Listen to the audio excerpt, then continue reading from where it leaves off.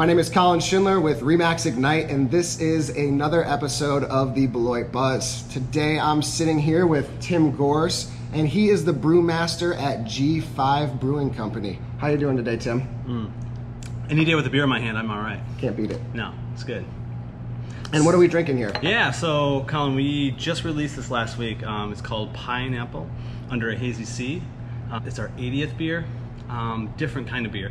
Today we're brewing our 81st different kind of beer. So as you kind of know, being one of our members, we do come out with a lot of different beers throughout the whole year. Absolutely, and 80 some beers, that's a lot considering, you know, what are you guys, just over a year old now, right? Just over a year. When the shutdown happened, we were 10 months old. Yeah. So we had a few months where we didn't brew much, and now we're back at it, and creativity is like back. Yeah, it's good. Good. Yeah, and I was one of the probably first people to sign up. I was pretty excited when that membership came out.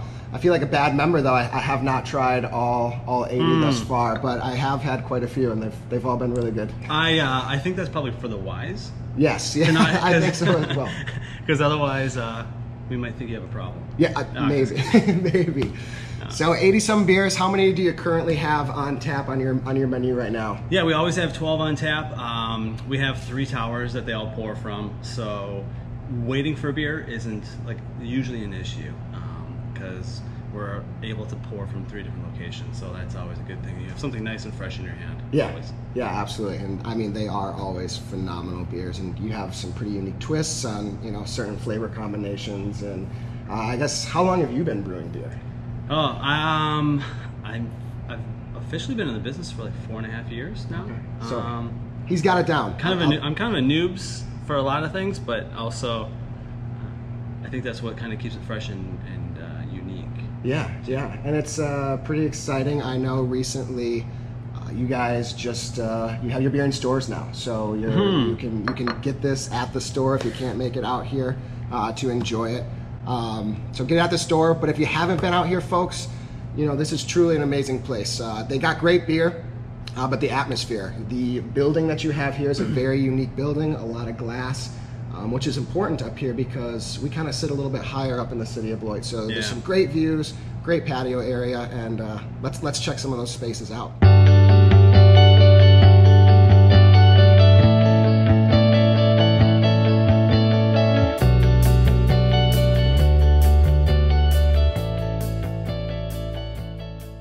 That beer that is in stores, you know, you got your cans here, so make sure you are looking for it on store shelves. That's really exciting that you got it into quite a few places, I understand, correct? Yeah, I think we're in 10 places up in Madison. We are in 8 different places in Milwaukee, and we're trying to work with a couple of retailers more locally, and then also some permitting problems / backups with the state of Illinois.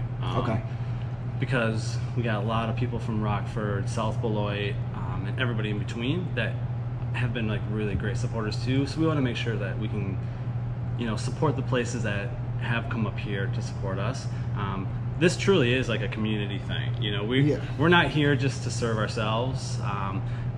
We like this liquid, so we want as many people to get their hands on it, right? Yeah, absolutely. You know, and it is always a fun family atmosphere here. You have great service. You know, this guy Tim, he's pretty fantastic. He's always around doing something and working really hard, which is cool to see. So we've talked a lot about your great beer and how fantastic it is, but maybe there's some folks at home who are curious how this beer comes to be. Do you mind giving us a little rundown on the process? Not at all. So we get a lot of our barley from Milwaukee, nice and close. We like to keep as much as we can ingredients as close to home as possible. We just crush the barley. We make a tea, just like you would at home, without all that barley. It just becomes really sweet water. We boil it. After we boil it, we put a little bit of hops in it so it creates some balance. Otherwise, it would be super, super sweet. Sometimes you could taste a stout that's really sweet. That's maybe because it wasn't balanced enough with some hops. They might have added some other ingredients for that too. Anyways, we cool that down to about 72 degrees. We add yeast. Yeast loves the sugar that we created, and yeast does create alcohol from the sugar that they eat. And in 2 weeks, we make it really, really cold. We put some bubbles in it, and about 3 weeks later, we'll put that beer on tap. Tim's working hard to bring in this great stuff. Cheers, Tim. Thank you. No problem.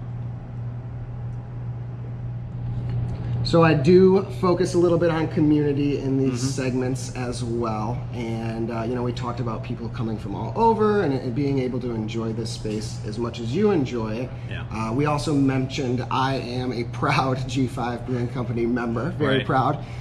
Do we have any more of those memberships left? Can we get some more people in here to join this community? Yeah, we have about 10 memberships left, so we've been really lucky with the local support of the memberships. We have allowed 75 for the first year, and it's $100.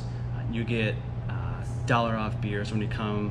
We have special member brews. You get free beer from those member brews, and then discounted on food and merch as well.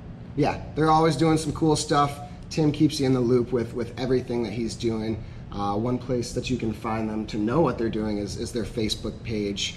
That's a good spot. But you know, if you're one of those members, Tim's sending an email, keeping you up to date of, you know, what's coming out and what's going on. So he's really great at it. He takes a lot of pride in his job, and he takes a lot of pride in this place here at G5. It's really an amazing place, and if you haven't checked it out yet, definitely get up here and check it out and have some of these great beers. So let's maybe turn off the camera, finish the rest of these, and I appreciate you having me out. It's been a pleasure. Yeah, and thanks for coming up and highlighting this place. We really appreciate it. Absolutely, Tim. All right, man. Thank you very much. Yeah, of course.